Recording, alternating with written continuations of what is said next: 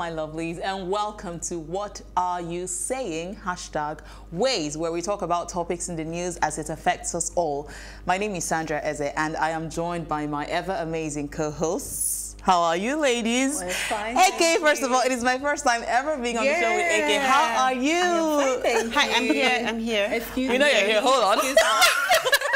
I love you too. You. Absolutely. You're amazing, by the way. Thank you, darling. So are you. I've been hearing a lot about you. Thank but anyway, you. gossip for much later. Nasa, I have your time now. Hi, Sandra. How are you? I don't know, AK. Again. Don't be jealous.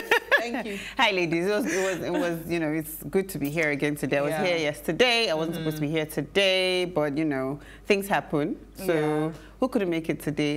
I think Uti. Uti, yes. So Uti, get well soon, under the weather. Miss you. And Owa as well. Owa sounds like a frog right now. Oh, my goodness. Hey, I did say that too. I was not here. I'm not supposed to I love you, darling. I was not here. Well, we love you. You sound We love beautiful you. anytime. Any day.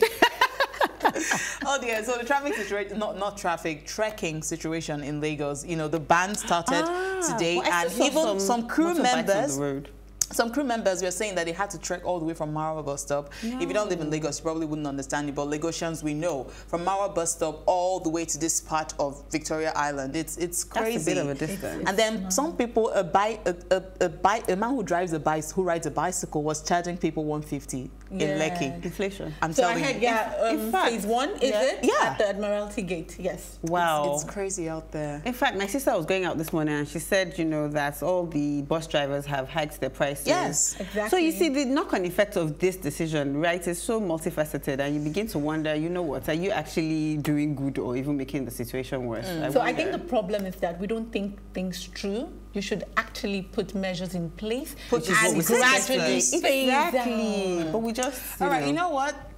Topic for another day. Like I said. It's still a developing story, so we're still going to hear the pulse of Lagos, and eventually we will discuss this on this show. But right now, here is what we found as today's quote. There is no country in the world with the diversity, confidence, and talent and black pride like Nigeria. That's a quote from Binyavanga Wainaina. Wow. What do you think? I agree. I agree on the part of black pride, talent, and confidence. They're all correct, because you need to see a Nigerian out there. We're very proud.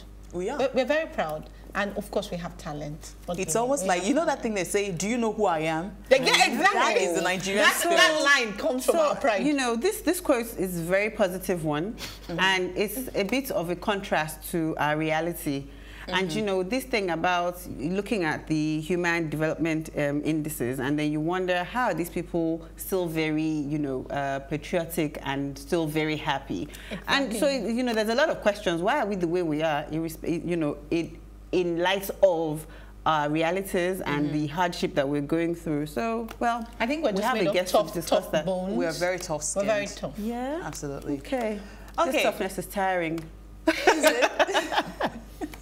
Okay, today we are talking the Nigerian identity, and we have the one and the only Olakunle Shorin talking to us. That's much later in the show. Coming up, we will discuss what we found in the news. Stay with us. This is What Are You Saying?